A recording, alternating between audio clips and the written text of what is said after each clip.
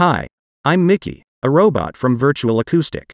I will introduce you to Virtual Acoustic second generation accordions, piano, button, and bass versions. First of all, I would like to note that all the sampled VA2G accordions are made in a completely different way compared to previous versions and other standard samples in general. Now the sound of each tone depends on the speed of pressing the key or button, on the strength of the stretching of the bellows, expression, as well as on the adjustable parameters that limit the existing ones.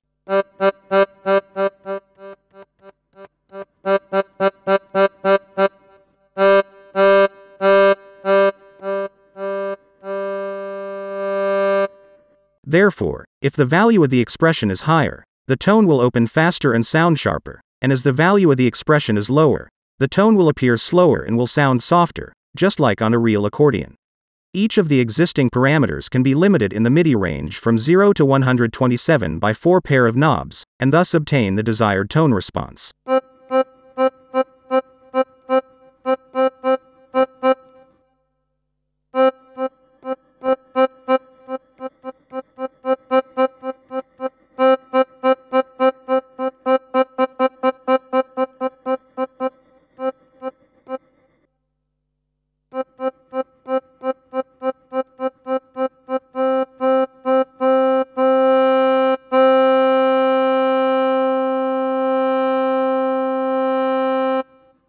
The tone is also affected by the value of the monophonic aftertouch, and the result of increasing its value is tone bending, which is naturally obtained by insufficient pressure of the key or button at accordion and thus limits oscillation and airflow through the reed.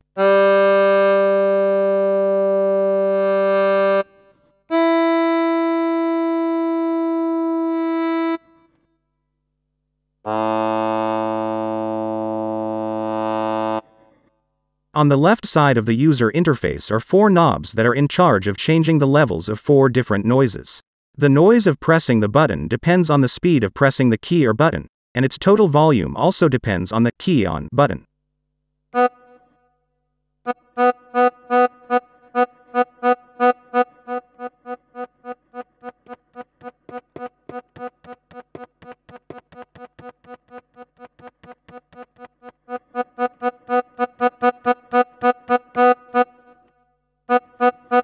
The key off knob affects the noise level of the key or button release.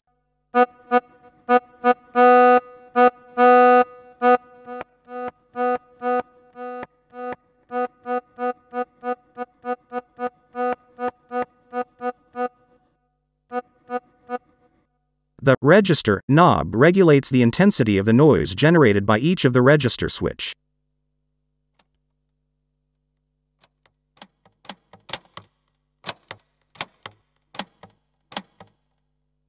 And the noise of the bellows that is present as long as a tone is present depends on the strength of the bellows, expression, and the corresponding knob called bellows.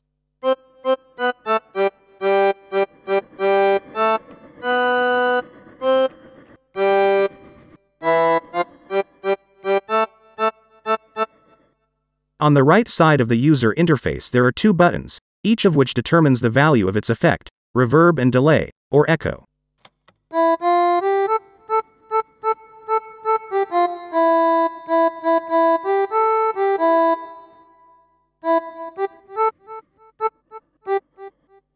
Above them are options related to presets.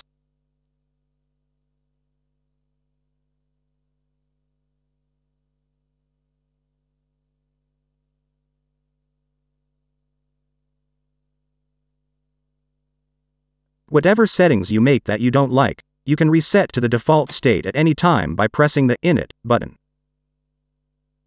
Restore to default affects all parameters except the selected register and system and rows in the button version. By default, all presets are named default and are initialized. You can create a new preset by adjusting all parameters, including registers, system, and rows, at buttoned version.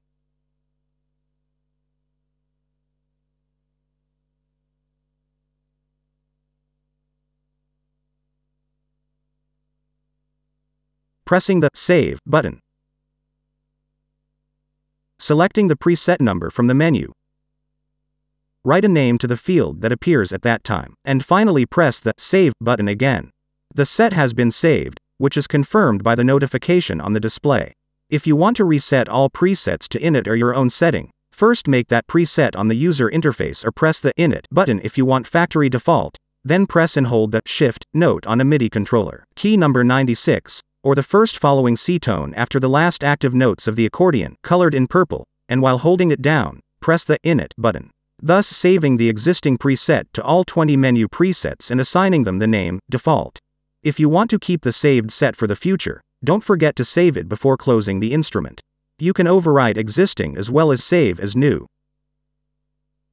In the button version, we additionally have, already mentioned, two more options, System and Rows.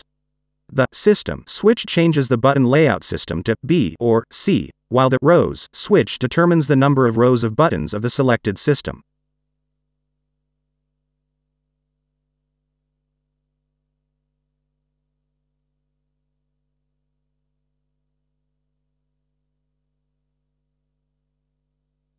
The bass, left-hand version differs in some respects due to its functionality. In addition to the buttons and back switches that change the color of the buttons in their backgrounds, we also have switches to change the MIDI channels of bass tones and bass chords if they are on a different MIDI channel, which is the case with accordion MIDI systems. In that case, both bass tones and bass chords are in all 4 octaves but on different MIDI channels.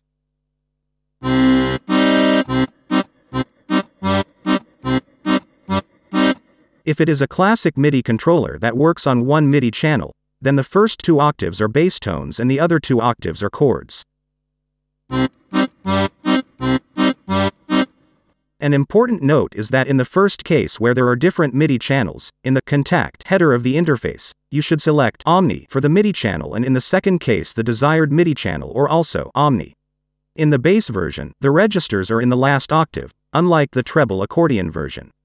Let the colors of the keys on the interface be your orientation.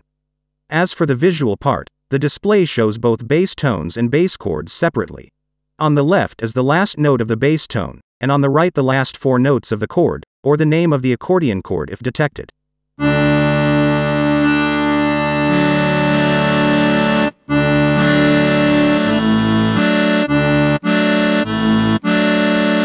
The bass buttons on the interface also respond the same way.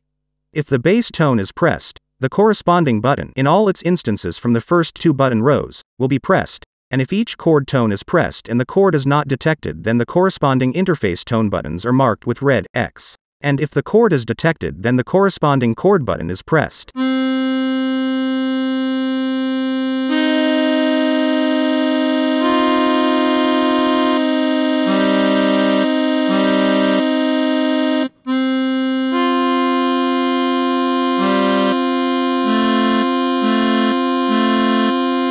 This is the most basic about the new VA2G harmonics, and for more details I suggest you read the user manual.